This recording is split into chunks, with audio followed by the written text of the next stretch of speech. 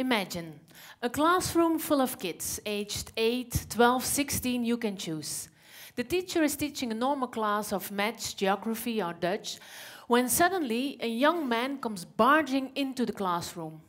He is pushing forward this enormous black box on wheels. And he started his speech on how he's the detective and he is investigating a big fight that's going on in town. The children immediately see that there's something weird about it. They don't know how to react. Some giggle, some try to provoke the young man. He reacts calm but convincing and carries on with his story. This is the beginning of a theater play played in the classroom about theater. In less than an hour, 2 actors show the children what theater is about and make them really feel how a story can capture you even when you are in your classroom, just like you are every day of your young life. So, today I want to tell you about theater, about the necessity of theater and about stories theater helps us tell. He has been named many times now, Sir Ken Robinson. He pointed out that theater is all the way on the bottom step of our educational ladder, and that is a shame. I agree with him on that one. Because theater is all around us. Everyone who had a speech here today is performing. When you are trying to make a good impression on a job interview, when you are trying to convince people of your point of view, even if you are trying to tell a good story at Christmas dinner, it's all some sort of theater. When I was living in Paris, I used to take the metro on a regular basis. And it struck me that all the people I saw there made a different impression on me. So I started wondering why. I started looking at them and looking at their attitudes, how they held their heads, how they held their hands, how their back was arched or straight. And I started copying what I saw and watched closely how people would react.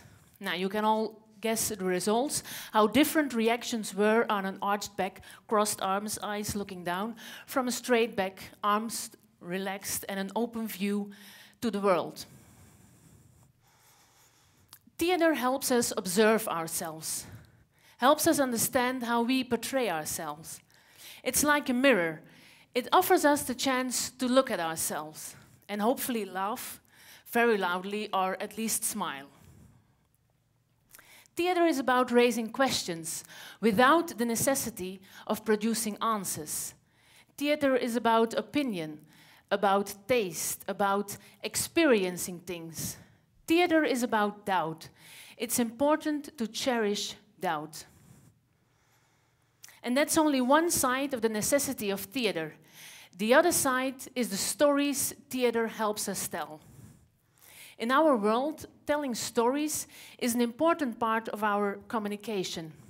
Stories are personal. Stories contain emotions. Stories leave an impression. Stories are remembered. Stories tell us a lot about ourselves, how we see the world, and about the values we cherish. Myself, I am passionate about exploring the intersection between theater, welfare, and education, and the stories that can be told over there. I love making theater because it is perfect to tell difficult stories. There is no right or wrong. You can present different views. With theater, you can tell all the interesting stories of life, fictional stories or true stories. Stories about the history of the place you live in, stories about the different languages you encounter, stories about social issues like lover boys, sexuality, drug use, stories about communication problems in the office, stories about bullying, about talents. Almost anything is fit to tell stories about. Almost anything can be used to make theater. Theater that sticks. Theater that starts the flow of emotions and of thoughts. Theater that is the beginning of change. I've been making theater this way for 10 years now, and I have experienced the results. As an example, I'll tell you a story about a play of ours. It's about boys, and it's played just for girls. It's called Boys, Boys, Boys. And in different scenes, the girls see a boy hitting on a girl. Of course, there's a lot of giggling going on during this play. In between every 2 scenes, the girls are asked to grade this boy. How perfect is he as a boyfriend? Halfway through the play, he always scores well, very well even, 8 or 9 to 10. He is not, of course he's not perfect, but he's sweet, he listens, he gives attention, and he gives presents. He doesn't get a 10 because he has some issues, but he has explained them, and the girls understand. By the end of the play, the boy turns out to be a lover boy. He abused the beautiful aspects of a nice boyfriend to make the girl dependent on him. Of course, the score now drops down to 0. But looking back on the scenes, the girls realize how a lover boy works, what tricks he uses, what lies he uses. I wouldn't fall for that is something the girls can't say anymore. They just gave this boy an 8 or even a 9. We tell the stories of companies, of schools, of society. And by doing so, we give them a chance to look in the mirror and ask questions. And by doing so, we try to connect all of them. We try to build bridges.